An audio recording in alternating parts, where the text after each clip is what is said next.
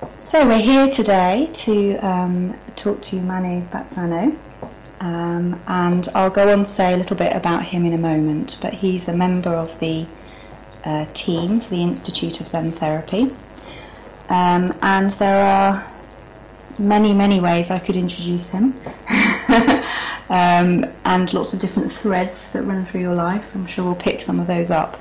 The way you introduce yourself on your website is as a writer, supervisor, lecturer in humanistic psychology and modern European philosophy, and you're also a psychotherapist, and you're also an ordained Zen monk. You're agreeing with all this so far, that's good. And you were born in Calabria in Italy, and Manu's also lived in Germany, India, America, and came to the UK in 1990.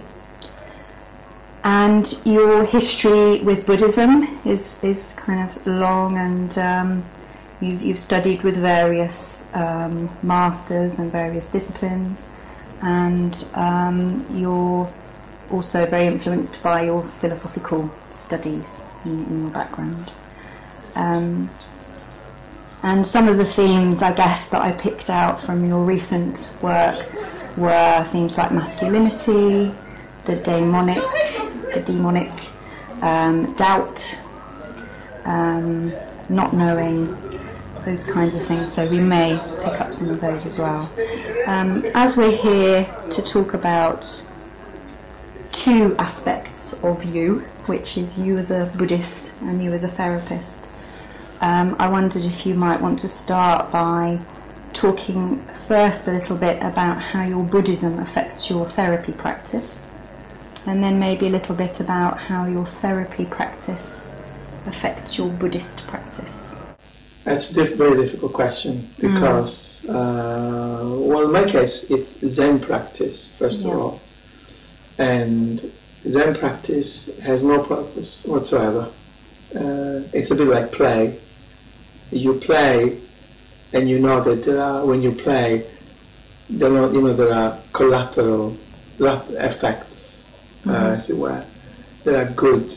There's a good outcome in playing, but there is no purpose for that.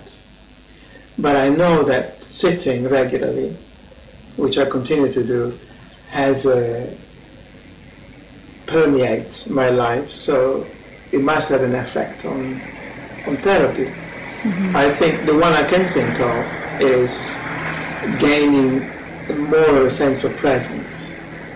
It means that I am a little more careful, a little more aware, less prone to being carried away by thoughts or emotions, and being present to what happens. In the so-called inner world, and also in the outer world, so the world of the client. I would say it can help developing a therapeutic presence. But I'm also a little resistant into want to categorize in this way. Practice Buddhism, practice Zen meditation, then you will be a more present therapist. It sounds a little too formulaic. So yes, that's one of the possible outcomes. But the main thing, the purity of practice, I think, is that it's undertaken with no purpose in mind. As it would happen with play. So maybe another thing I could say is also, by practicing, I'm able to stay more with my own discomfort. That I feel I don't have to reach out to somehow cover it or solve it, do something. I can sit with my discomfort. So if I can do that, then I can sit with my client's discomfort. And I don't have to rush in and fix him or her. So I'm interested in two things. The idea of your practice not having a purpose, and how that might be different in your role as a therapist. Do you have a purpose when you see clients? Yeah. I don't know if I do. The client would come with a certain distress, with a certain state of incongruence, you could say, and the purpose can be there. The presenting issue, the idea would be that the presenting distress or issue might be, might find some kind of relief, might find some kind of resolve, solution, etc. As long as the purpose is flexible,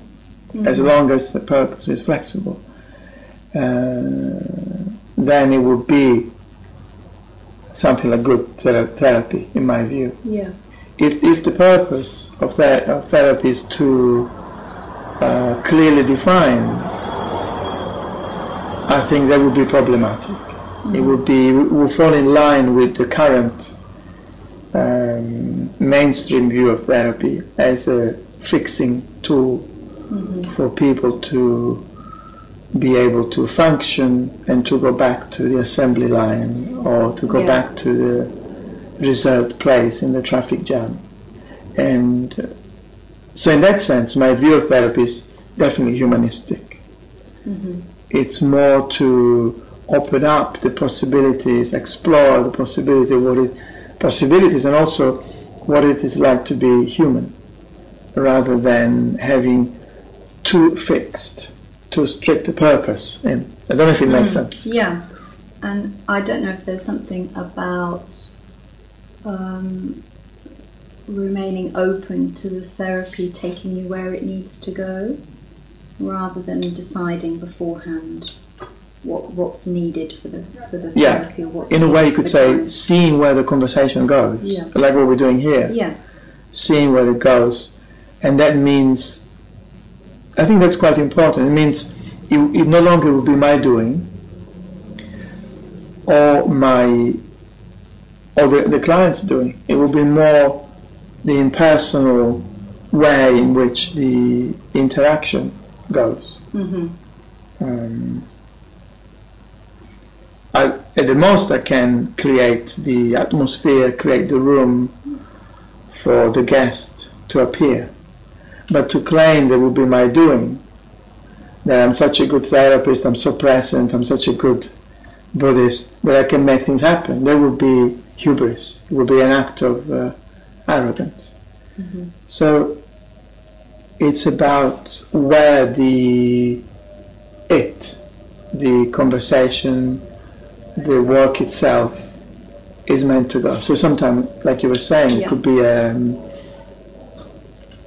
we don't know where it's going. It could be a surprise. And I don't know about you, but sometimes that can be difficult for my clients, that they think they want me to know what we should be doing or where we're going. Yes. And that's a very delicate thing, because if I buy into that, then I buy into a certain investment that I am, as a therapist, as a practitioner as well, I am in possession of a knowledge of a particular special access to truth that other people momentarily do not access, and that again would be an act of arrogance. So all I'm doing is providing a space, providing an atmosphere, developing, working, fine-tuning my own body-mind, you could say, so that I can have this presence, and then the work takes care of itself. So the expectation of that the client might come up with, thinking I might have some knowledge, I might know, that has to be kindly, gently challenged, because they might be part of the problem. In the end, it goes back to the person, to where the person is going. And even if the person is doing something destructive, is doing something wrong, is resisting, as some of the military language in psychoanalysis has it, the resistance of the client. Well, then I'm reminded of Samuel Beckett. Who knows what the ostrich sees in the sand? Maybe the wrong behavior, the impasse the person is in, is teaching the person something, is maybe useful in the long run. It feels like there's something very important to you about the sense of letting go of any assumptions you might have about what's necessary or what might be helpful. That maybe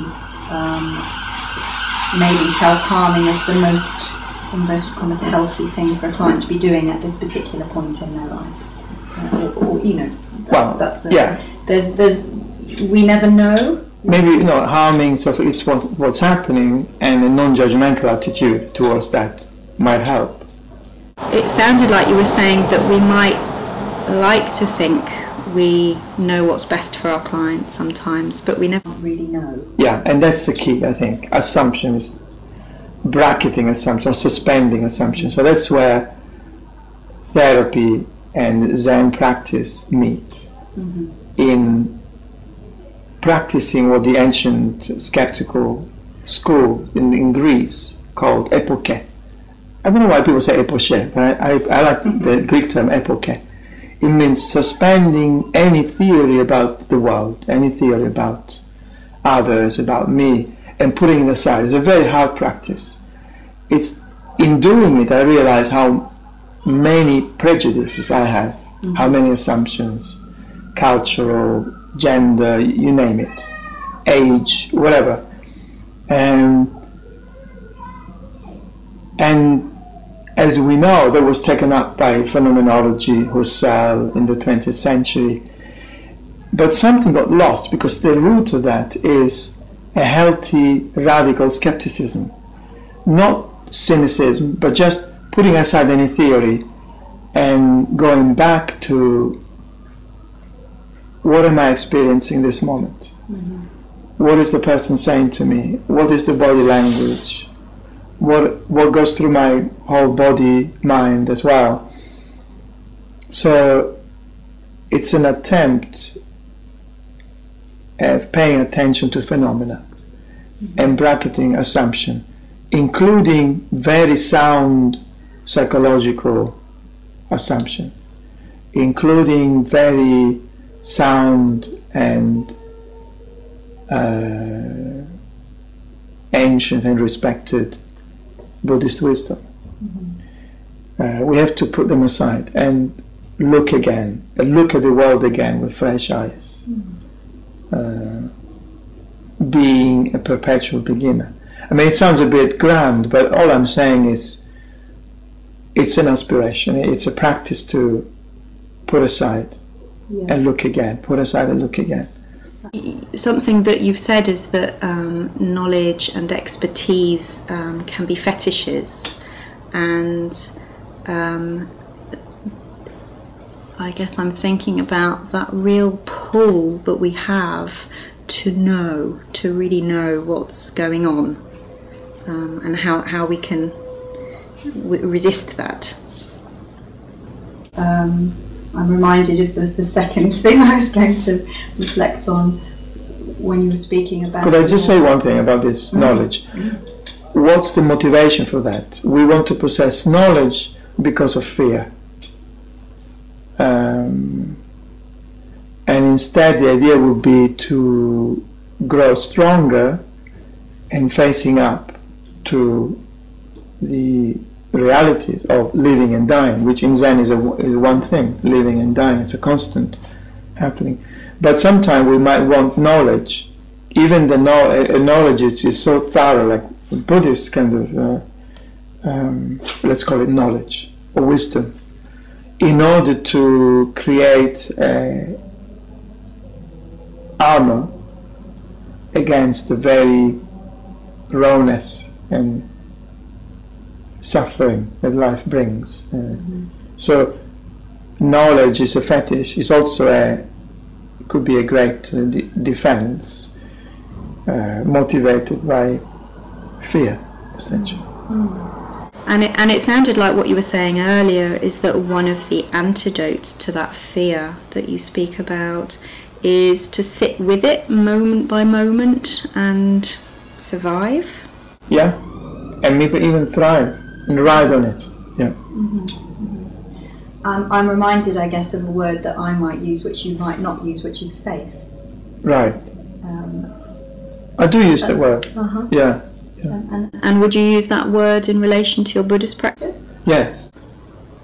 I don't know if you could say a bit more about that. Faith, in the way I understand it in the Zen tradition, faith is trust without an object. So it's not faith in a deity, it's not faith in a person, it's not faith in oneself even, because self is a very shifty notion. It is trust in the very process of life. Somebody like Rogers would say trust in the actualizing tendency, that is always at work no matter what's going on. There's always something moving and something working towards the light, you could say, like a plant. I said no faith in a particular deity, but of course deity could be a symbol for the very process of life and death. So I trust with no object. I trust with, not in something in particular, the very process of life. And you could say very process of life is a river, and we know that the river is going to the ocean, is going to, in a way, a kind of death. And maybe distress, pathology, the problems people experience, the problems I experience, is a way to say, stop the river. I want to have a little, I realize that the river is going to the sea. I don't want to do that. I don't want to be part of that. I want to have a little hut where I can be safe from the elements. So in a way, our task as therapists, as Buddhist therapists, it's a very difficult one. It's almost pushing a person back to a stream of life which eventually will kill them. Don't know if it sounds harsh, but then they can be alive, yeah, in a way that they can't be in the hut. Yes, yes, precisely. And I wonder if you would see our entire personality as the hut. Yes, personality and all the props. So, including the Buddhist props, I guess. But there's another thing I wanted to mention before I forget. It's only through great faith, this great trust. The great trust will be the container that I can have the luxury to doubt. Because if I don't have the big container, then doubt is just cynicism. Oh, I don't believe in this, I don't believe in that. It becomes a kind of a self-defeating, whining, moaning, small doubt. You could call it defense, or a way to assure that I'm not participating and I'm not getting touched by life. So, yes, there is space for faith. Only through having that faith, I can say, I don't believe in this. I don't trust. I don't trust. I have a doubt, and I want to inquire, and I want to look closely, including, the Buddha, including the Zen patriarchs, including the great, all those great people who inspired us to, I have to, at some stage, sooner or later, I have to dare to doubt the Buddha as well, or whoever it might be that I'm putting on a pedestal. Because I have a heart, on a good day, faith enough that I know that the doubt will not destroy me, but it will be a good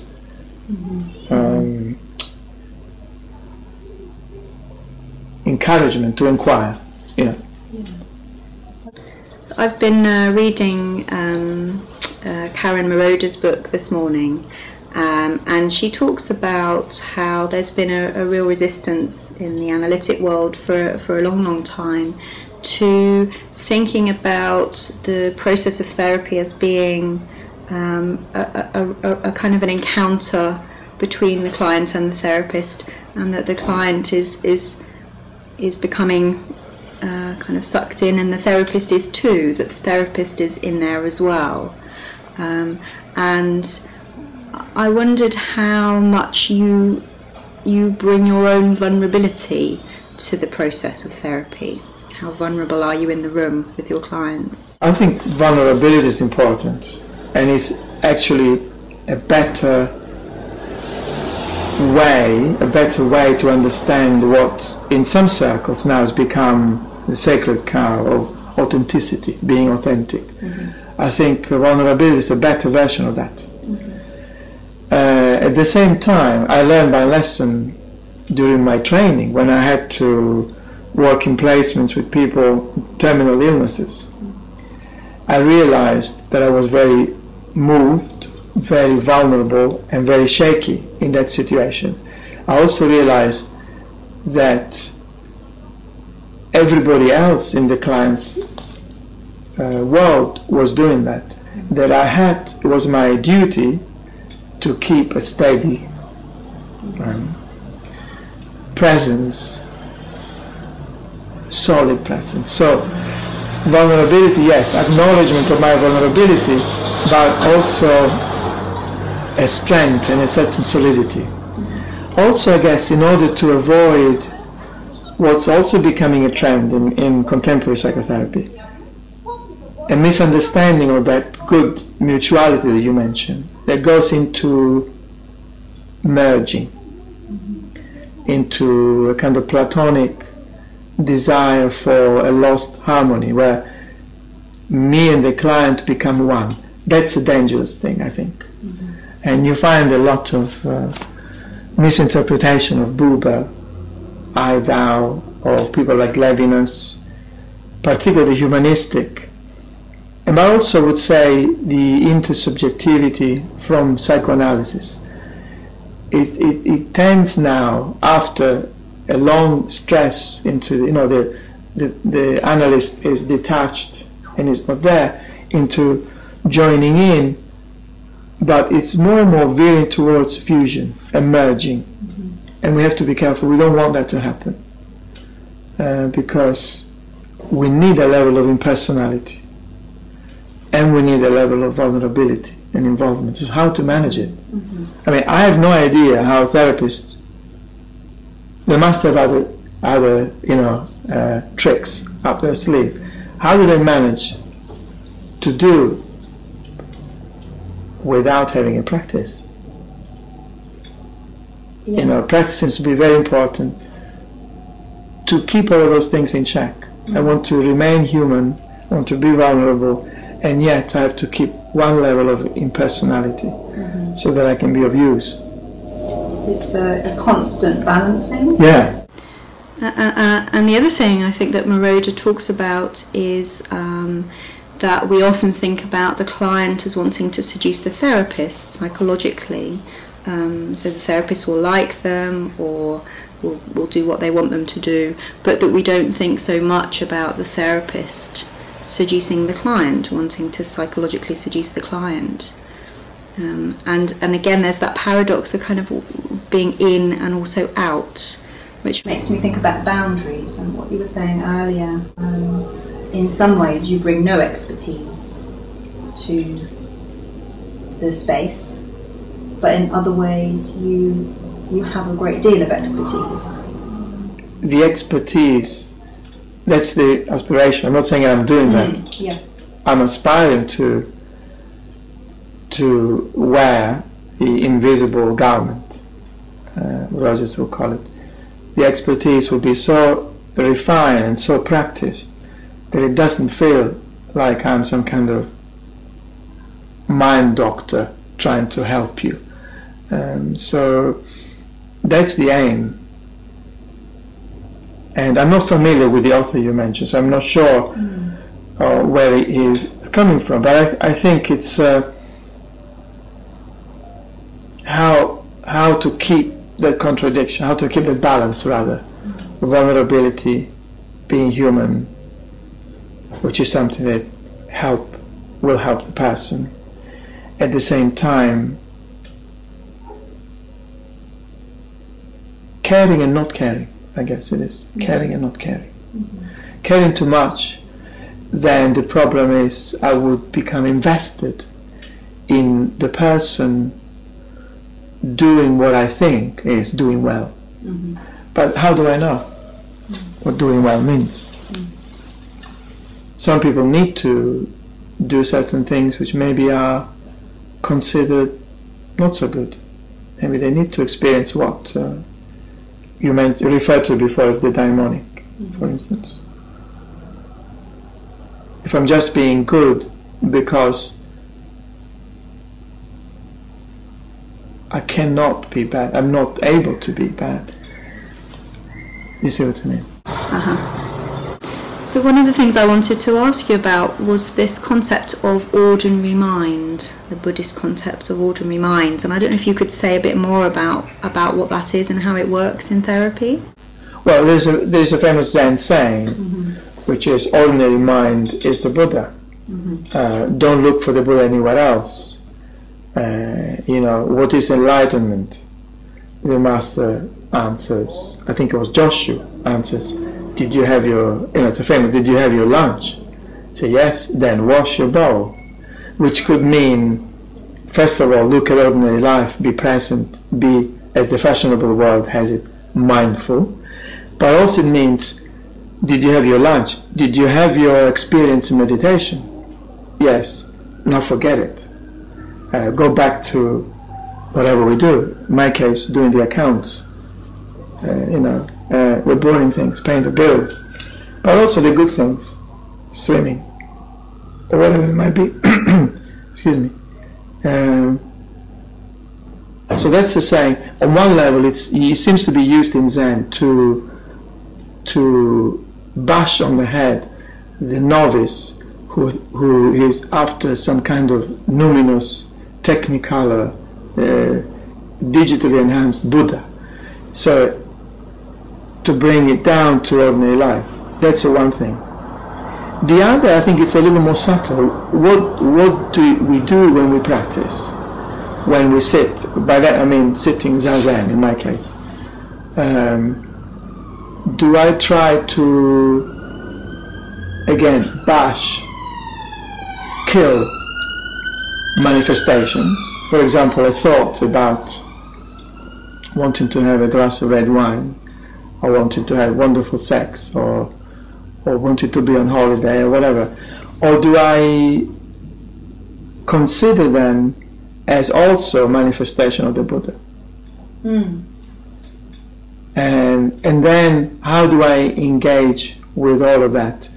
Do I have a dialogue with those kind of thoughts, desire, things that constitute ordinary mind? Or am I seized by them and I have no freedom with them? So, I don't claim to have the answer to that, but it's a very profound statement. Ordinary mind is the Buddha. To me it means, where else would I be looking for the Buddha? Where else? And that ties in with a practice like phenomenology. Everything is manifested already in the world of impermanence, in the world of becoming. It's not the Buddha, the meaningful experience is not transcendent. Something about grounding the ineffable here in our lives, here in our daily lives. Yes. And having an experience of it through our daily lives. Maybe. Yeah, and practicing in, I guess, clearing the perception, being more attentive to what's already there. Because what's already there, how can I say it better than Hakuin? This very body is the Buddha, and this very earth is the lotus paradise. Mm-hmm. If we think the Buddha and the paradise are somewhere else, then we would tend to denigrate our experience.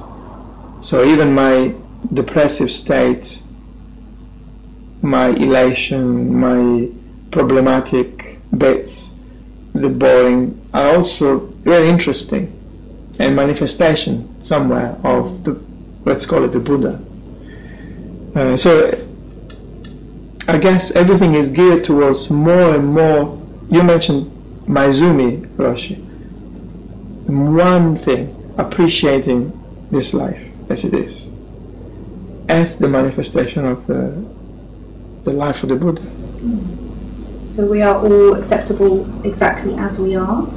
Yes, and we have to work hard at recognizing that. And that reminds me of the quote by Suzuki Roshi, something like, you are all perfectly acceptable as you are, and you could do with a little work. And that paradox, and as therapists, I guess, we are saying to our clients, you are perfectly acceptable as you are. And? Is there an and in your work as a therapist? Yes, and I hesitate.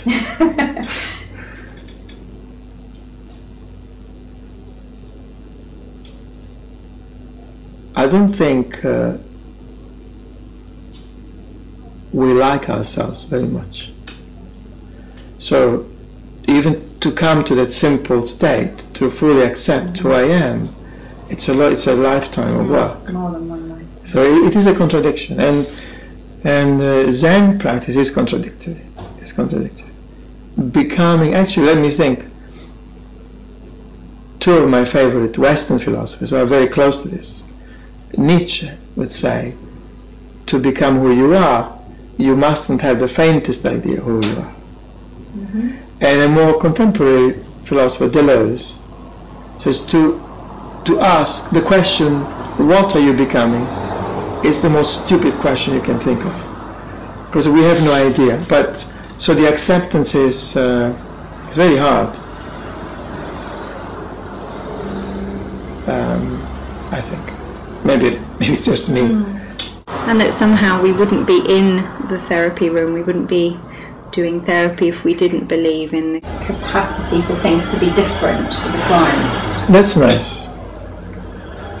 That's a nice... and also, things are okay. It feels difficult to hold those two things together.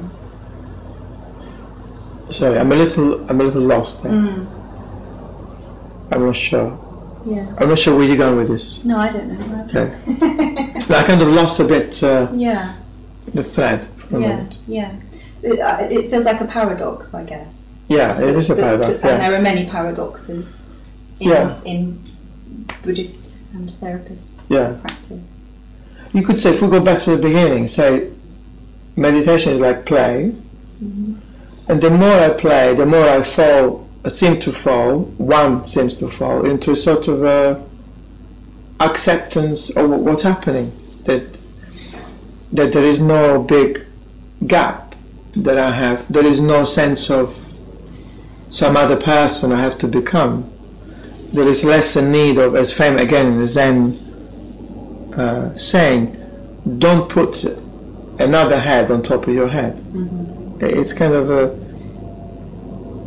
it's paradoxical, but it's only paradoxical to our mindset, the way we've been educated, that something is done for a purpose, and in order to become almost someone else.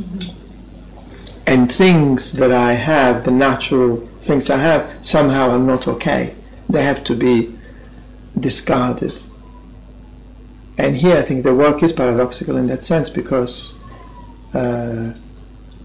without those imperfections, without the weed, a little bit of weed makes the garden more interesting. So gardening is another way of maybe looking at this whole thing. What style of gardening you like? I'm terrible at gardening. I'm thinking that as we speak,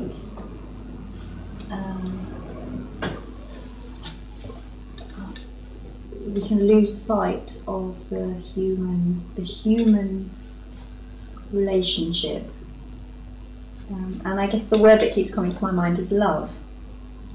I wonder where love fits for you in your practice. It's got nothing to do with love. Your therapy practice. Yeah. Mm-hmm. Yeah, I think love is a loaded word.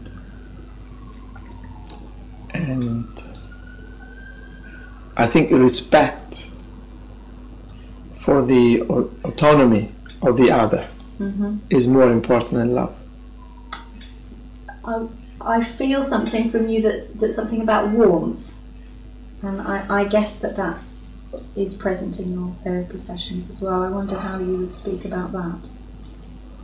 Oh, warmth is fine, empathy is fine, unconditional positive regard is fine, but love is problematic. Love is problematic because love, from Plato onwards, wants union. Love wants union with the beloved, and therapy is about separation. It's about a deep respect for the otherness of the other. So could we use the word, I don't know how to pronounce it, is it agape? No, again, that's a Christian, originally a Christian concept, and it tends towards, I have a lot of time for that, in fact, for the ecstatic, for the merging, for the Dionysian, for the agape. Yes, I have a lot of time for that. But if we're doing therapy, some of that, I think, I know this might sound controversial, has to stay outside. Has to be acknowledged. Transference, counter-transference, the erotic dimension of love is very important. But in the end, if we have to be aware of the philosophical root of that. Love, maybe I don't agree with that. Love wants union, and that belongs to a different dimension. Therapy, if we introduce the desire to join, and if we introduce union, therapy becomes problematic. And of course you could say respect for the autonomy of the other is a form of love. And could you say more about otherness? Otherness. Okay. Yeah, this is an important thing because I also mentioned in my book, Spectre of the Stranger. Otherness is not diversity. Otherness means, first of all, briefly, there's a poem by Rimbaud, actually no, in a letter, Rimbaud, a French poet, writes to his friend, he says, Je est un autre. I is another. So I am a stranger to myself. No matter how much I will meditate, work on myself, there will be a large part of what I call me, the experience of me, which will become always a mystery, unknowable. So otherness is in me. Second, otherness is in the other person. 20 years of marriage, you wake up, you get up in the morning and say, there is a sense sometimes, who is this other person? But in a positive way. The sense that I cannot apprehend, know, possess this other person. It stays a mystery. He or she stays a mystery. And so in therapy, the same thing, a respect for that. And third, the other is the person onto whom we project our disowned parts.